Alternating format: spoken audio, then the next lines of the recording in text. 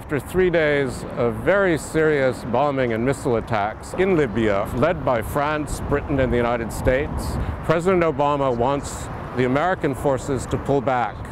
Let me emphasize that we anticipate this transition to take place in a matter of days and not a matter of weeks. The question now becomes, who will run this operation? The Americans would like NATO to take over command and control, but the French are saying no.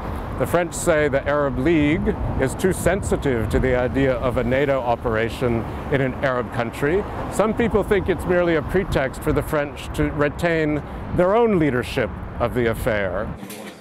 For President Sarkozy, this has been a case to show France's special role in the world. And it's been very popular with the French, but the way he's done it has put the noses of some of his allies out of joint. Some of them resented having to come to Paris on Saturday for a big extravaganza at the Élysée in order to get the operation going. What's unclear, however, of course, is once the operation has begun, how long will it last and how will it end?